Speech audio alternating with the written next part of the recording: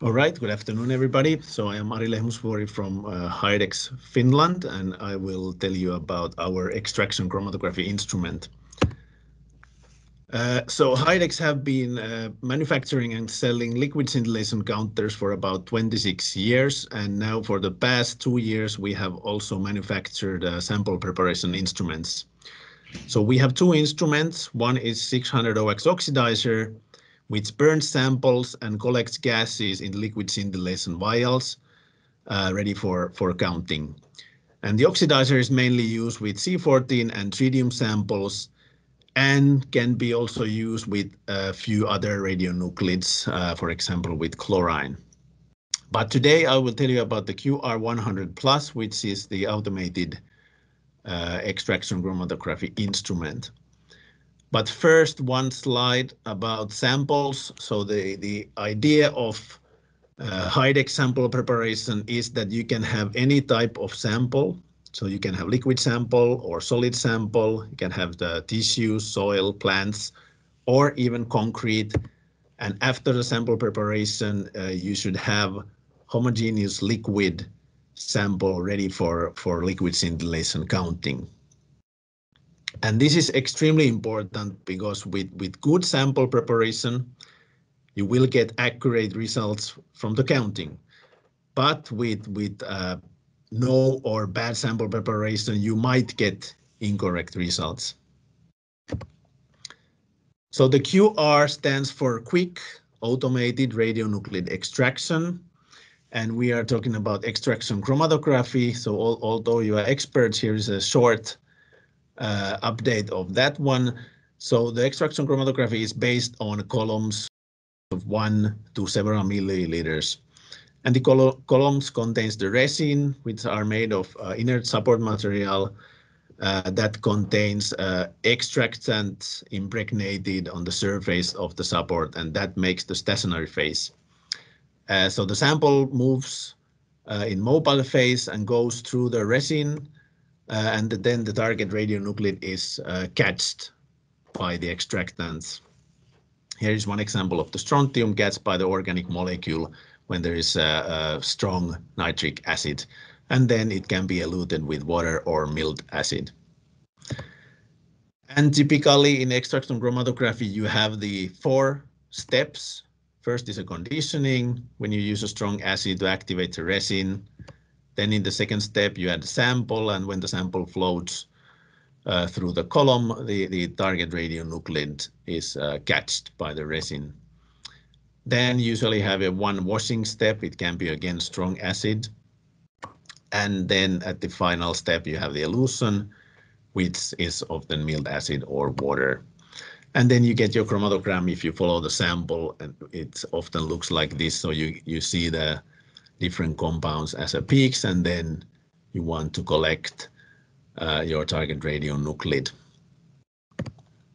And traditionally, nowadays, these are mainly done by manual methods. So with the gravity method here shown on the left, or then with the vacuum box showed on the right side. So the vacuum box makes the flow faster, and it might also make it more stable.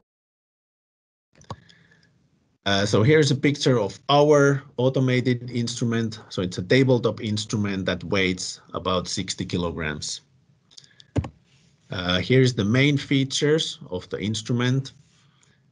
So you can load up to 8 samples into one run. So it will process 8 samples simultaneously, and the samples are loaded in the 50 milliliter bottles. And if you have higher sample volume, the tubings can be replaced with longer tubing, and then you can put the tubings, let's say, to any kind of container if you want to pull liter or liters of samples into the system. We have one pump for each sample, so there's 8 pumps, and then we have also the 8 columns. Each pump is calibrated individually to have accurate pumping volume. Then we have a 12 reagent solutions, so there is 6 plus 6 bottles, and there is 2 reasons why there is 6 and 6 bottles. So here on the left side, there's 6 bottles that are connected to these 4 columns. So it's a columns and samples number 1, 2, 3, and 4. And then we have another set of 6 bottles which are connected to the samples and columns from 5 to 8. So in this way, you can run 2 different protocols at the same time, or you can run so-called tandem chromatography. So I will tell you later a little bit more about the tandem, how it works. Then we have total of 20 elution fraction collection bottles. So from the 4 columns here, 1 to 4, you can collect 2 fractions from each column. So total 8. And then from these 4 columns, so columns 5 to 8, you can collect 3 fractions, which is 12, and it makes total of 20 elution fractions. Then the system has acid resistant and fume hood free design. So all the pieces that are connected with the samples and with acids, so pumps, valves, tubing, and fittings, they are made either from PEEK or PTFE, and those are resistant to acids. Then there is a doors that covers the pumps and columns, so it's also a safety feature. In case of any leakage, the user will be safe. And then also this is not a high pressure instrument, so we could call it the low pressure instrument. So in any case, there will be no spray of strong acids, which is extremely important because we are dealing with extremely strong acids. So how the system works, so it's basically a liquid handling instrument.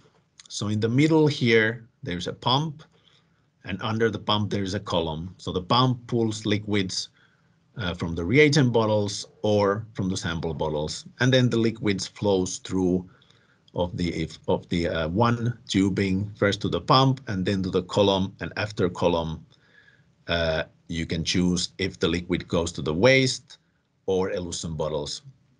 So there is from columns 1 to 4 there is 2 elution bottles, E1, E2, and from columns 5 to 8 there is 3 elution bottles. And here you can see all the liquid lines in the QR instrument. So there is 8 pumps and total of 50 valves. And here we can also see how the tandem chromatography works. So for example, if we start from sample number 1, so the liquid starts running through the pump number 1 and through the column number 1. And here we can choose in tandem chromatography the port here and the tubing here that connects column number 1 to column number 5. So the same sample will flow through column 1 and column 5. And after 5, either the waste or some of the elution bottles. Then, if the next step is a wash step, you can either choose one of the reagents here. Let's say reagent number 2. Again, it goes through column number 1, and we can direct the liquid to column number 5. Or you can use a different set of reagents to the washing step of the column number 5.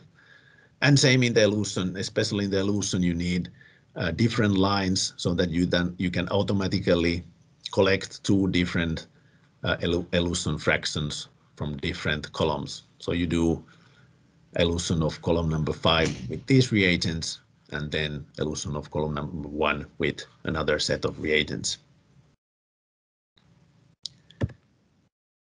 Then about the software. So this is the basic view of the software, what you see when you start building your protocol.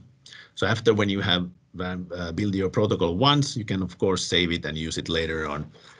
But here you can see that you can make maximum of 10 steps into one protocol.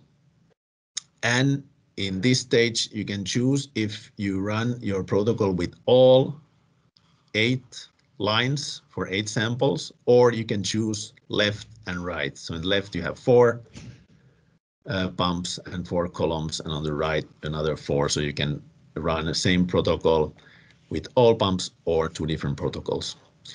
And when you start building your protocol, first you choose process name. So again, it's the conditioning, loading, washing, and elution.